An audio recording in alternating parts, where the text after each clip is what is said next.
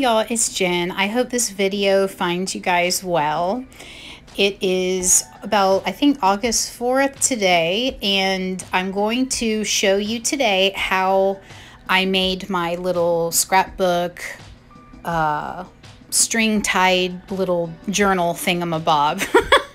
Okay, I was influenced by these really cool creators, two of them, and I kind of mixed their styles together.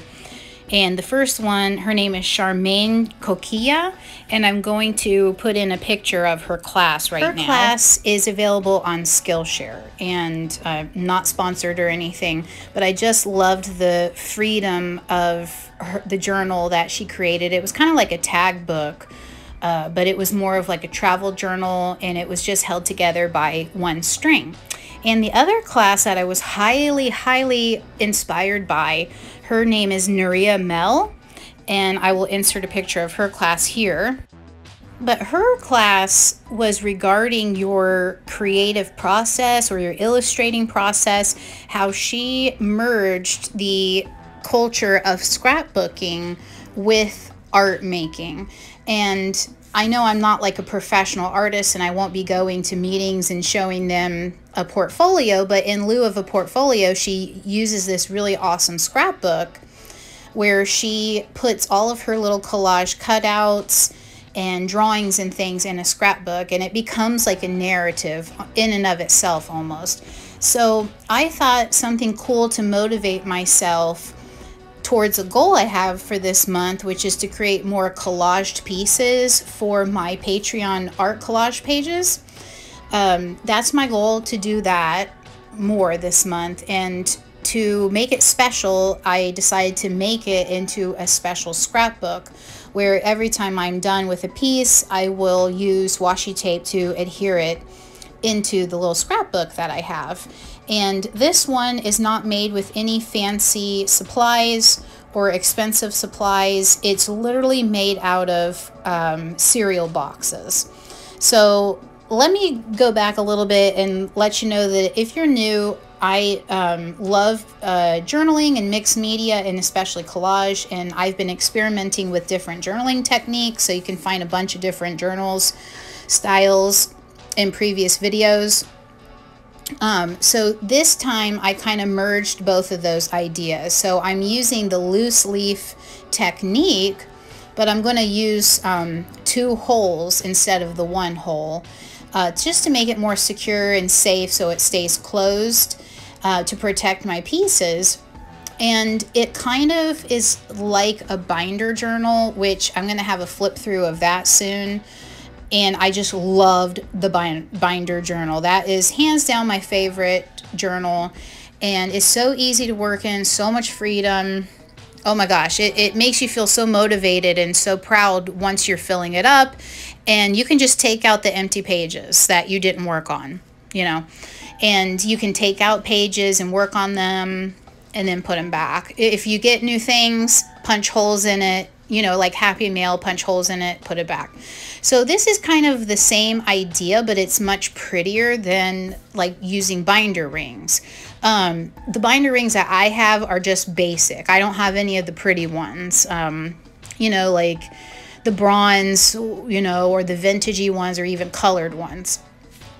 So I thought this was an inexpensive way to make an awesome little scrapbook, and I'm actually currently working on making my August journal just like this, okay? And that's going to be my everyday kind of memory keeping journal. So what I did was I made the cover 2 layers of cereal boxes, and I just kind of sized it out to the size that I wanted, and I used the you know, the first collaged piece as like, you know, a guide, you know, to determine the measurement for my journal. So my little astronomer scientist lady, she, you know, was such and such wide and such tall, so I made it, you know, that big. And so right now I'm just cutting it to size, and yeah, like I said, 2 layers of cover is pretty decent. If you want it to be like a thick board, like a book board, probably use maybe 4 pieces. But I'm really happy with the 2 that I have now. And so yeah, I just use Fabri-Tac because that glue is fast to dry and to grab hold of your items, and it doesn't wrinkle or ripple your paper. If you guys have a different suggestion for glue, I would love to know what kind you use. So let me know what else doesn't ripple paper and it is good just like this. So let me know. So I'm putting 2 of those together, and I don't have to wait overnight for anything to dry like you would if you were making, you know, a real book with PVA glue, that kind of thing.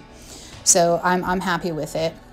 And yeah, I just rolled over it so to make sure that all the glue sticks, because it is a glossy surface. I used to sand the glossy surfaces together, but it really does, it's not necessary. This glue really does, you know, hold well together. So if you want to be extra careful, I would suggest you sand it a little bit just so that you have some texture for the glue to grab onto.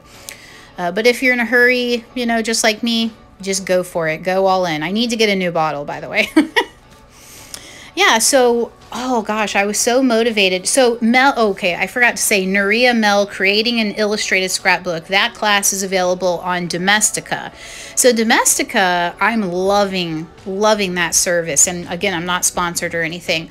A lot of the classes, I think it's, I don't know if it's a Spanish, mainly Spanish, you know, classes, but there's also English speaking people there, you know, people from all over Europe, and so I'm not really sure, like, if it's just international. I don't know where they're based out of, but you can put on subtitles and you can slow down the videos if you want to follow along, and they're usually about $10 to $12, and a really dense class is probably up to $25.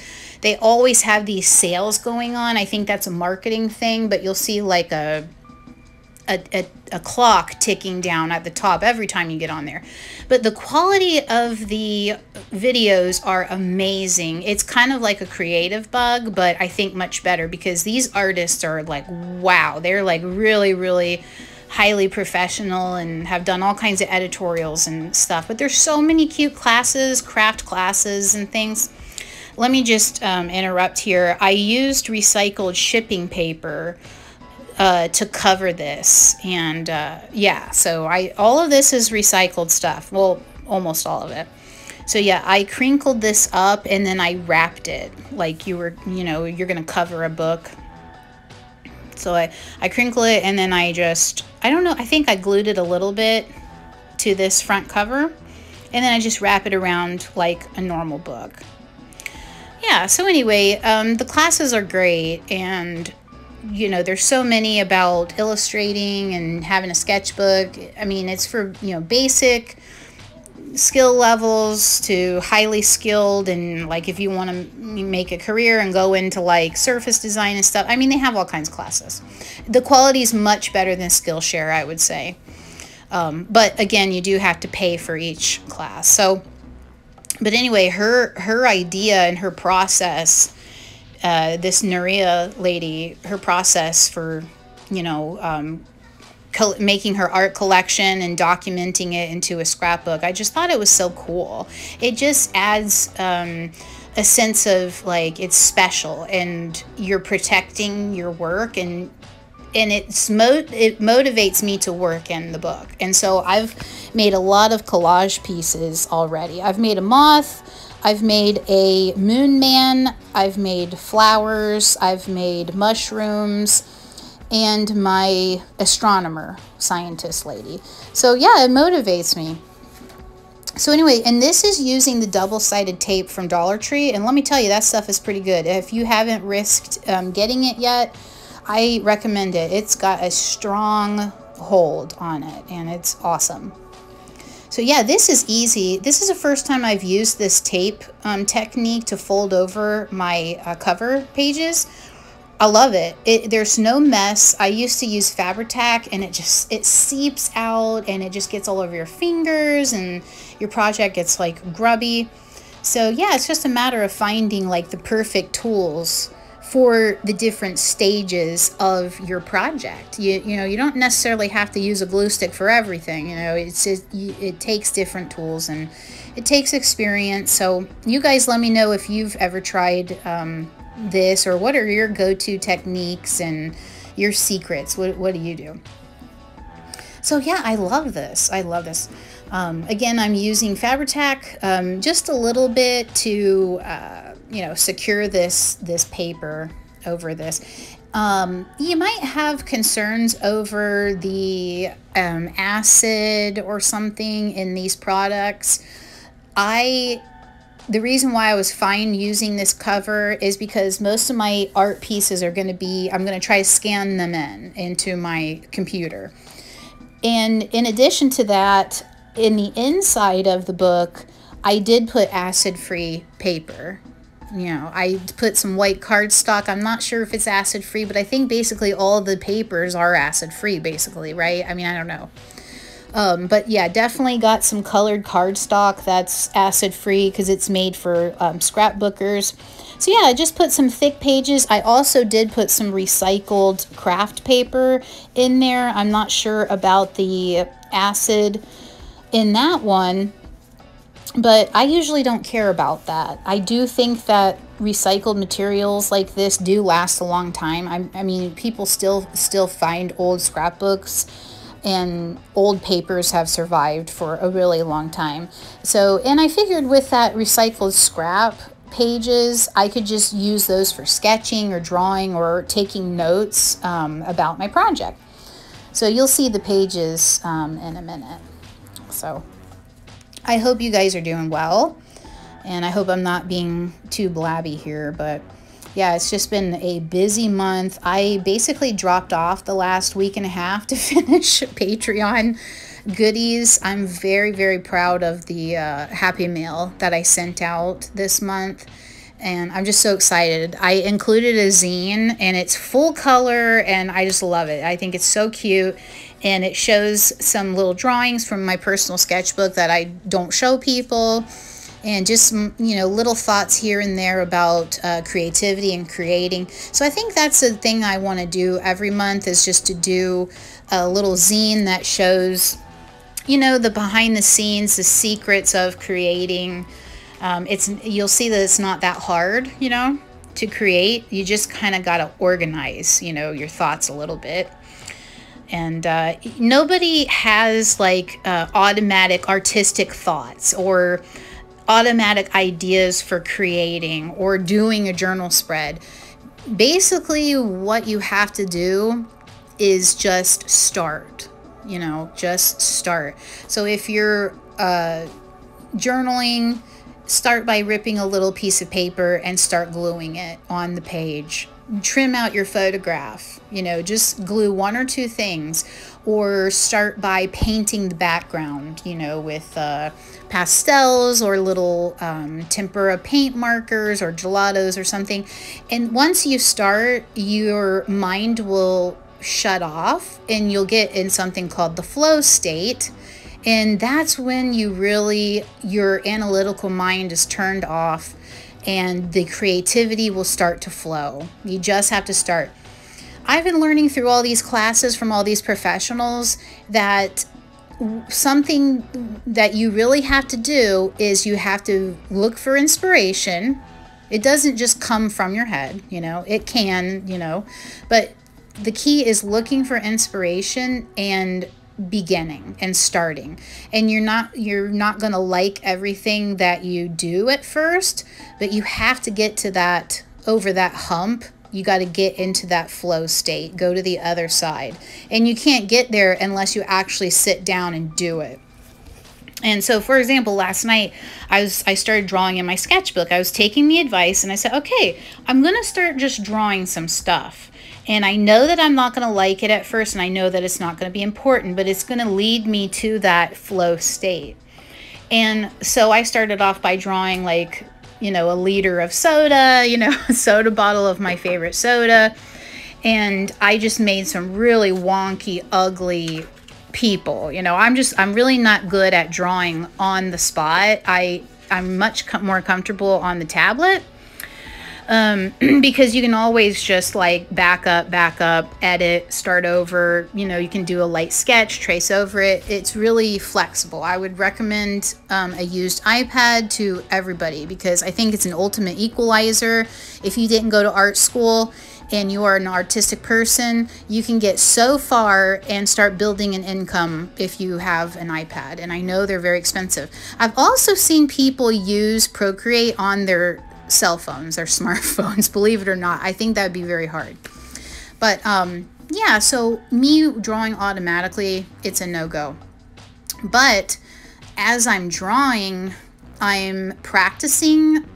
You know, when I get in that flow state, more creative things are coming out.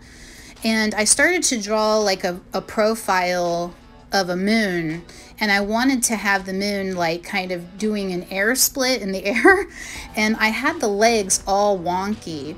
And I said, this doesn't look right to me. And so I said, you know what? I'm going to draw a third leg. I'm just going to ignore the wrong one for now. And I'm just going to add the third leg, okay? So I did that, and yeah, it looks really weird, but I covered up the wrong leg, or I covered up one at a time to see which position looks the best, you know, for this side profile of the moon. And I came up with a new posture, you know, one that I hadn't thought of. So yeah, it's just a process, and you know, you don't have to show your sketchbook to anybody. Mine looks really crazy, really weird. It looks like I'm on drugs. You know, but I came up with a couple cute ideas that I will then incorporate later on in my real stuff that I make, you know, on Procreate. So I used the crocodile here. I decided where my holes are going to be, and I put in some brads. So hopefully you guys, or no, what are these? Not brads. Oh gosh, the word escapes me right now. Grommets, little grommets. Yeah, so I got these at, I think I got these at Michael's actually in the sewing section, I think. These are hard for me to find. I don't know why. I would love to have the colored ones, so you guys let me know where they are. So yeah, I put these. This is just to protect the cover so that the string doesn't, you know, rip away at the paper or, you know, for some reason, like cut through, you know, the cardboard cover. So yeah, here I've developed my covers, and I cut all of my paper to size, and I kind of mixed them up, you know, just alternated the colors. And I don't think I'm going to make anything. I'm not going to glue down anything on my front cover. Okay, here I traced the hole placement over the first page. Okay, just to make sure everything lines up. And then I use that page to then punch holes in the following pages. And the pages are a little different, you know, varying in sizes. So I made sure to center all of the pages. So you'll see that in a second. See how I centered that white sheet? Just because I want everything centered. I don't want, you know, anything staggered. Yeah, so I used a crocodile for the covers, because that's like the perfect size for a brad fitting, and the crocodile can cut through pretty thick material. I've cut through really thick book board with these, and it's also cut through fabric too, if you've done a fabric covered book, you know. But then I use a hole punch for the remaining pages, because then I put hole reinforcers, those stickers around each of the holes, because I know that I'm going to have string, and not really a binder but a string, and I just don't want the string kind of adding like friction and ripping, you know, the pages apart. So I hope that makes sense. Yeah, I'm so excited by this idea that I am starting a journal. I'm making a journal just like this. And I can't wait. I think it's going to be a little more difficult to work flexibly like a binder journal, but at least I know that if I want to, I can untie the strings. If you keep them in like a loose knot, sort of, you can untie the strings and take out pages. I know it's going to be a little more tedious than the binder journal, but I think it's a really pretty alternative to it.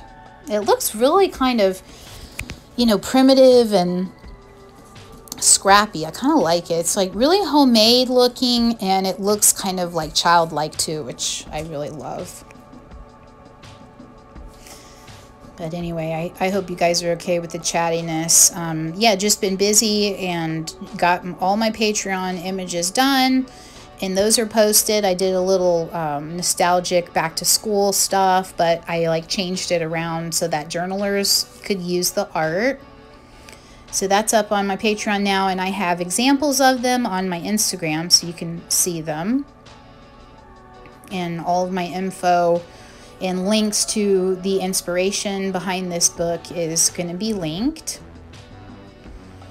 And my kids are starting school next week, and I just know things are going to be crazy. Going into the weekend, got to get school clothes and that kind of thing.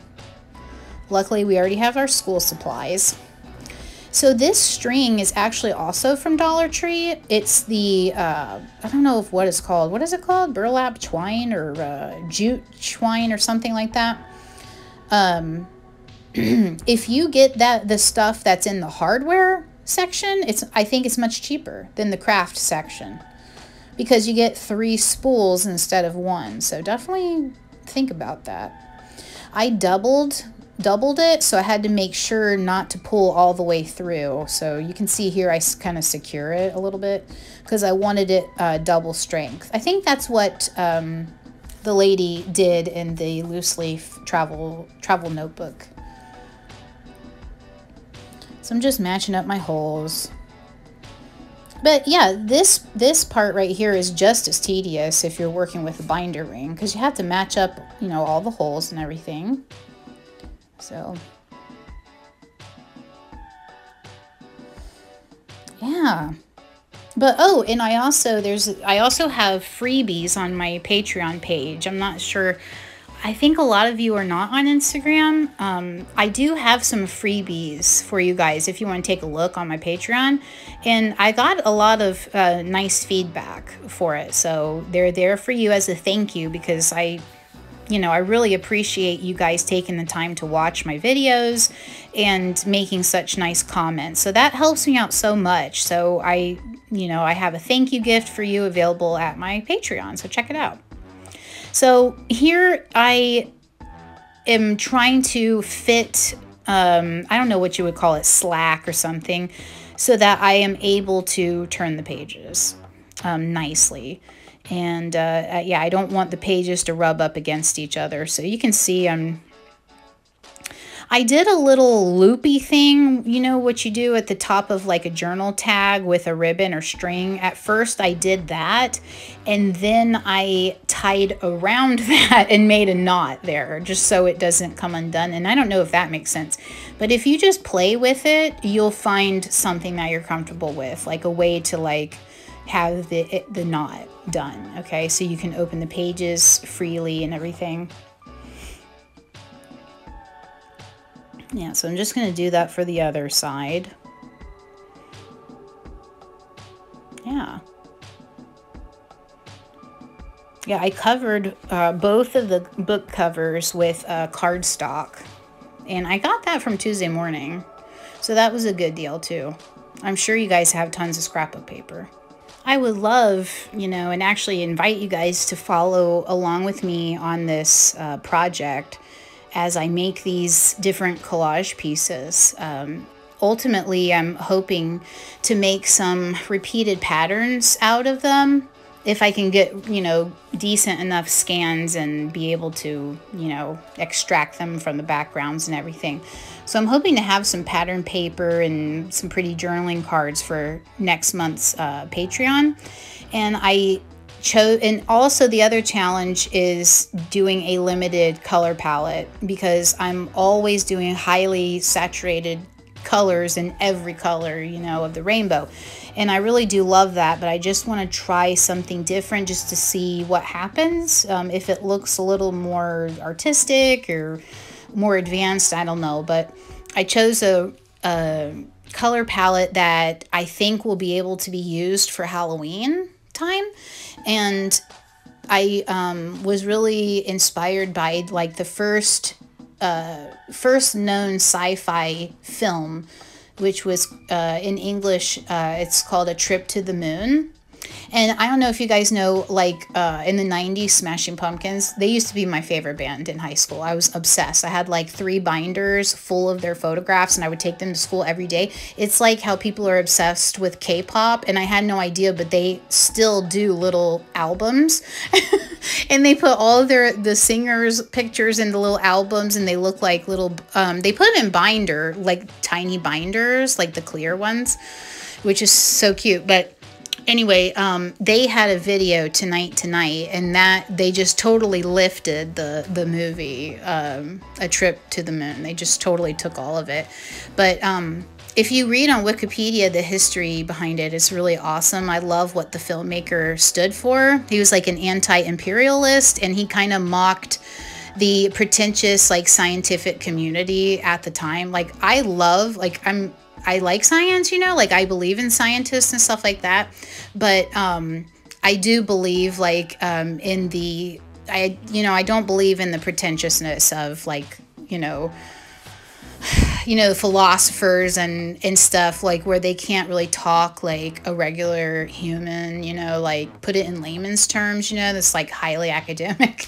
But anyway, that's besides the point. But he used a lot of, like they painted a lot of props, and they did a lot of like mechanical stuff to make things move. It was very primitive and childlike, which I love. Like if a kid were to put on a play at their house, what kind of special effects would they do, And it was in black and white, and it was a silent film.